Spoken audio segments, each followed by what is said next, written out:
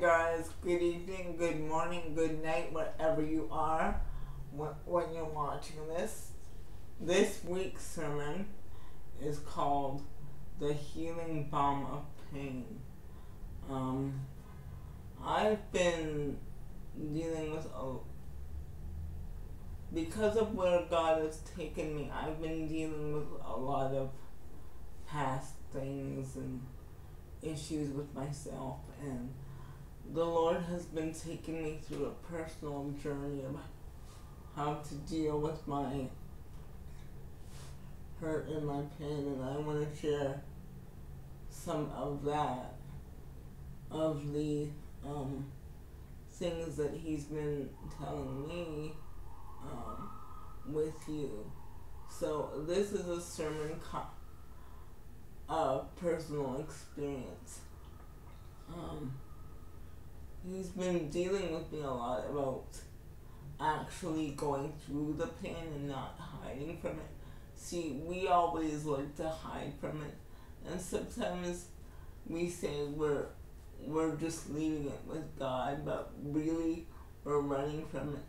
And sometimes we've just got to let the pain be what it is and know that we'll come out the other side. It's like a house. Sometimes we have rooms of the house, like the kitchen and the living room and all that. That is so beautiful and so wonderful, and we love to show people all of those things. But we have our back bedrooms and our closets that we hide stuff in. I don't know if you guys do this when guests come over to your house, but some people I know, when they find out guests are coming over, they stuff all the mess in their closets away so that people don't see them, and it's not like the mess isn't there. The mess still is there, but it's hidden, and that's what we do as people. We try to hide our mess, and we try to make up our mess, and we try to disguise our mess with hallelujah, praise the Lord, how are you? Oh, I'm blessed and highly favored of the Lord. Where the Lord just wants us to be real with our pain and say, Lord, I'm hurting. Lord, I really need you. Lord, I really want you to saturate me and to help me deal with it. I've said it a couple times before in a couple of different videos. God doesn't mind your pain. God doesn't mind your hurt. God doesn't mind your whatever you're going through, and He can help you with it, and He can surround you with people that can help you with it. But if you don't lay it before the Lord, if you don't reveal it, He can't do that. And also, don't be afraid to let it hurt. A lot of people, the reason why they use things to cover up, like drugs or sex or eating or shopping or overspending or whatever, is they're afraid of the pain. And God is saying today, let it hurt. Go through your pain. Don't be afraid to take the painful road to recovery, because at the end of that pain is not fear, it's life. It might be you might be a bit afraid going through it, but after you go through it, it's going to be so much better for you and for those around you. And quite often the people around you can see you're going through pain, but they don't know how to help you, so let them help. Surround yourself with people who can guide you, who can help you, your family, your friends. Don't shut people out, because what the devil loves to use is isolation. The devil loves to isolate people. When we get in a community, we can be strong. We're stronger together than we are apart. And I think the reason why people are afraid to let it hurt is because they're afraid that they are not going to survive the pain if they actually feel the pain. See, we as humans don't like to feel pain. So, either whether it be emotional pain, whether it be physical pain, we don't like pain. Sometimes pain, though, is necessary for growth. People often grow through their pain. God uses their pain to grow them into better people. You're strong enough to go through your pain. You're strong enough to deal with your struggle. You're strong enough. You're not as weak as you think.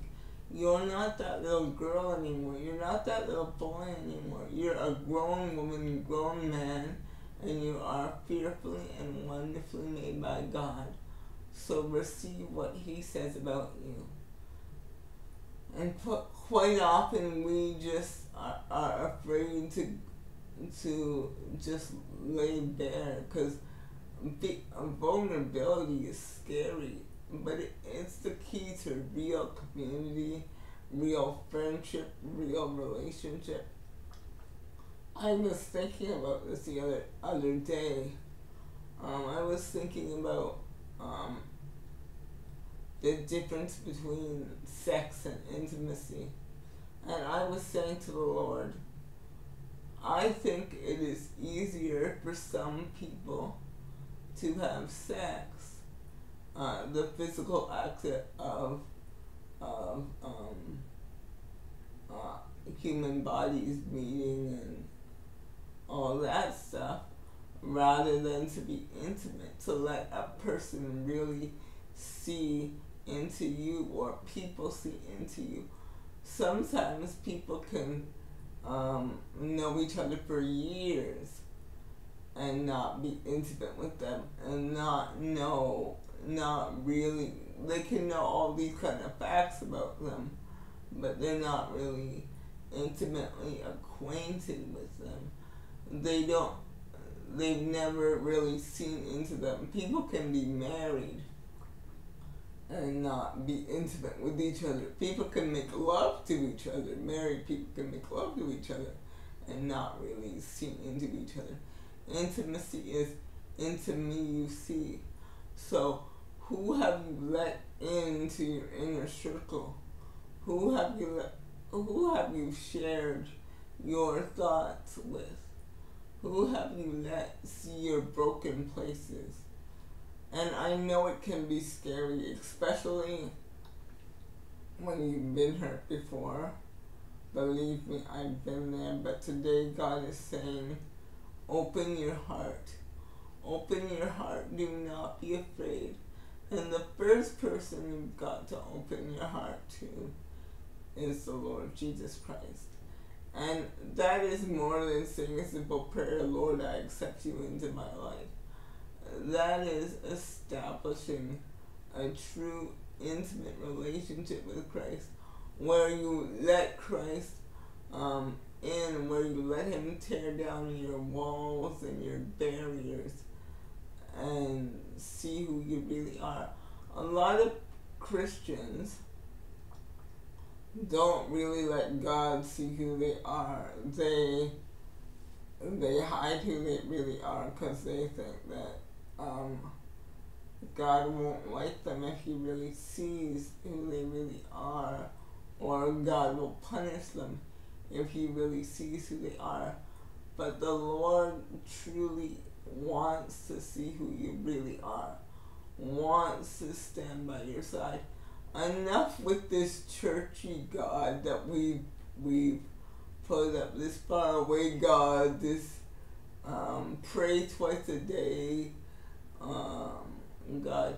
He wants to walk with you and talk with you and be acquainted with all your fears and all your weaknesses. And you could say he already is, but like a good father, he already is, but he wants you to tell him, he wants you to open up the door.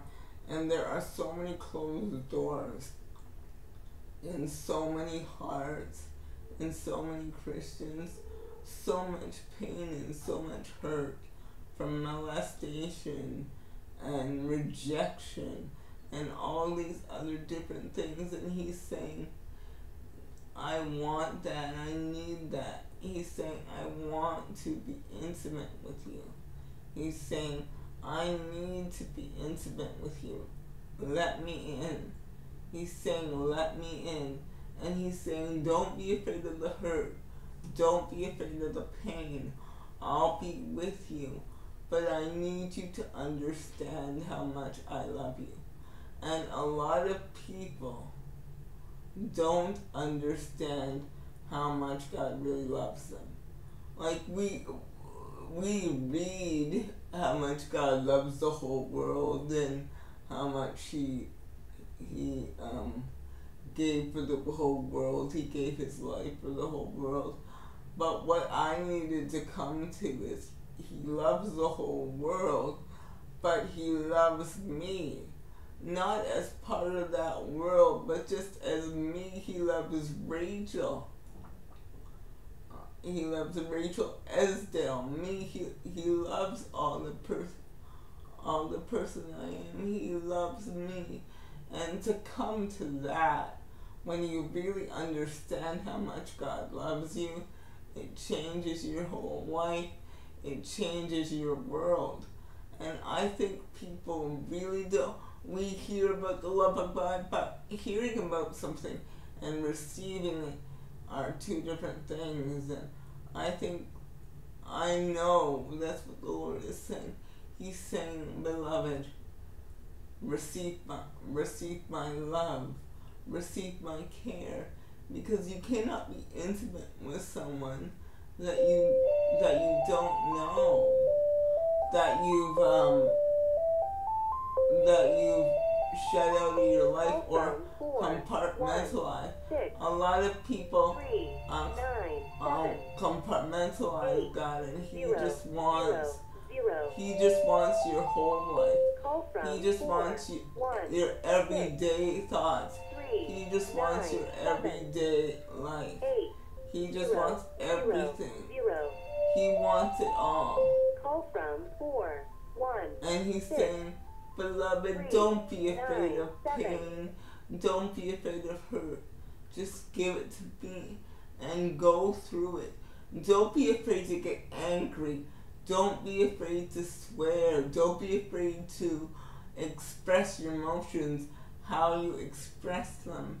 But just know that on the other side of that, I will be there for you. I love you. And receive my love. And he's saying, so let it hurt. He's saying, you'll be alright. And one thing he's dealing with me about that too, is my calling. He's been saying a lot about,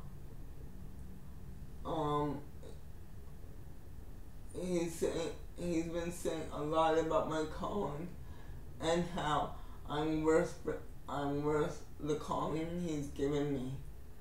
And sometimes when God is taking us through this process of healing and restoration and dealing with pain, we feel so unworthy, because here's this big God and here we are. And you know, the thing is, he knows us inside out. He knows what we struggle with. He doesn't just know the churchy part of us. He knows every single part of us. And sometimes we think we're so bad that nobody's gonna want to listen to us, or nobody's gonna want to follow our lead, or do what nobody's gonna respond to what he's putting us. And he's saying, yes, you have the tools to do what I've called you to do. He's saying you have the tools, you have the know-how, even if you don't have the money or resources.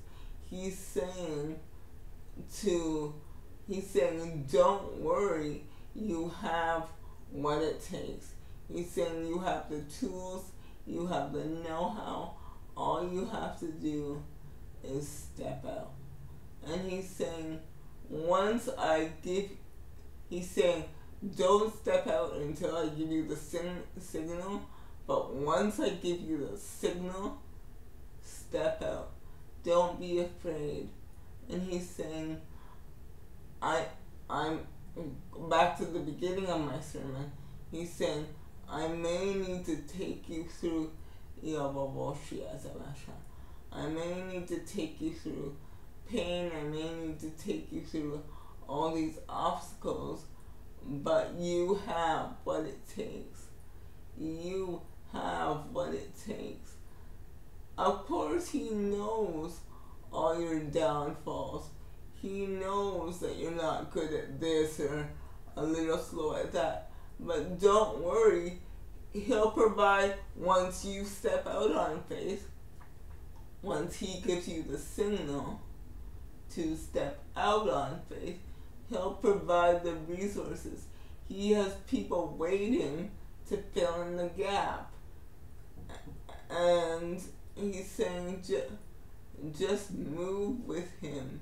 He's saying, when I tell you to slow down, slow down. When I tell you to speed up, speed up. And I've talked a bit about this before, but he's really saying that to me now.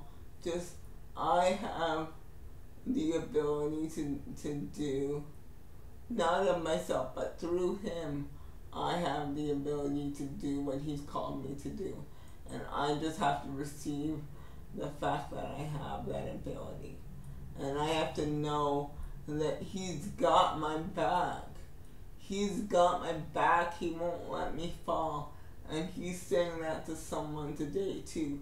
He's saying, after I take you through all this pain, after you receive my love, and after you receive you've got the fact that you've got what I need, that you've got what you need and what I need to fulfill our purpose together, know that I've got your back.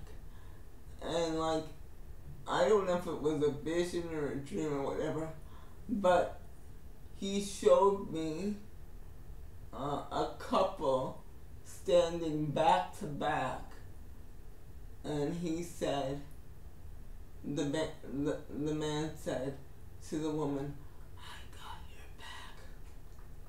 And he's saying that to you today. He's got your back. He loves you. So there is nothing you have to be afraid of. So go through the pain. It's going to be worth it, because you know all the things that you think are disqualifiers are things that he's going to use to qualify you to speak to the certain people that you need to speak to. There is a new move of God that will never be seen, has never been seen before, and he needs people that are uncommon people that will do the unexpected, people that will preach his word in new ways, people that will preach the gospel using new techniques. The gospel doesn't change, but the techniques do change. and the ways that he will do that will change, although that the gospel remains the same. And he's got uncommon preachers out there. He's got preachers in the financial field. He's got ministers in the healthcare sector.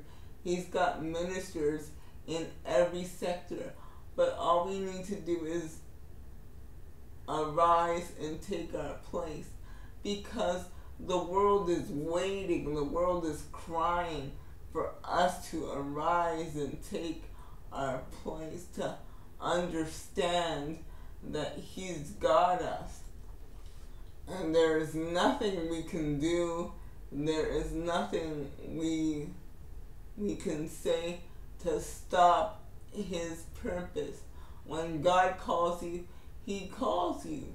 You can't run from it. You can't do anything about it. He just does what he does. And all you have to do is receive it. And I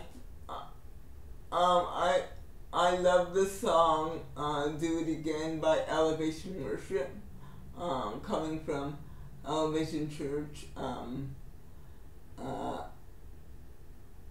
head church in North Carolina. It says, I've seen you move the mountains, but I believe also, and I believe also you do it again. I was thinking of that song the other day, and I was thinking, that's a great song, great beat, great lyrics. But I said, I don't want to see him do it again. I want to see him exceed himself. I want to see him do more than he's ever done. And I'm going to say something here.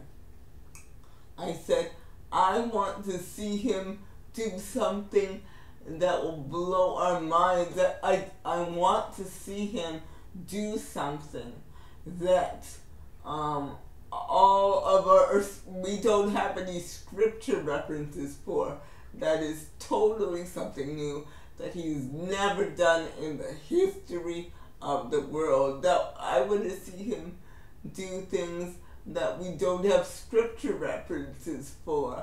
I want to see him do something totally that will shock the whole world. And you know who he'll do it through? You. So that's why he needs uncommon people. That's why he needs people that go against the grain a bit. That's why he needs people that are weird in their preaching. That's why he needs people that are a little bit unorthodox in ministry, because he needs people that will do something he wants to do through people, something that the world has never seen. He wants to do things in the Bible. He wants to do things that were not even in the Bible. He wants to do things that are totally like out in left field to us, that we've never seen before. And he will do that through people. And we've got to understand that the reason why he's taking us through the pain and showing us his love and doing all these things is because he's going to use all that we think is wrong with us to minister to people. He's going to use that past. He's going to use that big mouth. He's going to use what people call filthy mouth or uncommon or unorthodox language for his glory. Because there is a group of people, not everybody, there is a group of people that will only respond to what you have. Not everybody will like you, but there is a group of people that will only respond to God the way you preach it or the way you say it.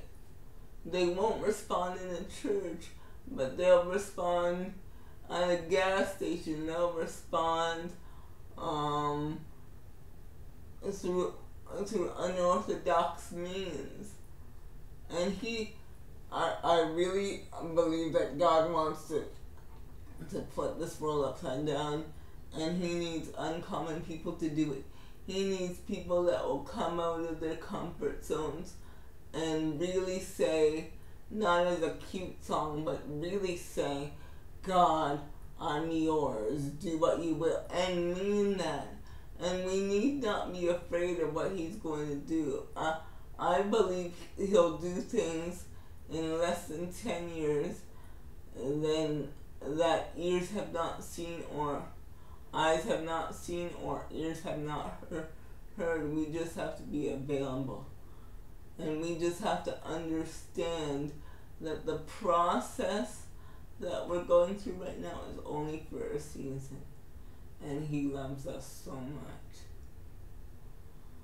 Lord Jesus, I thank You for this word today. I thank You for what You're doing, Lord. Minister to every heart. Go down into the mirror of every bone, God, and do what only You can do.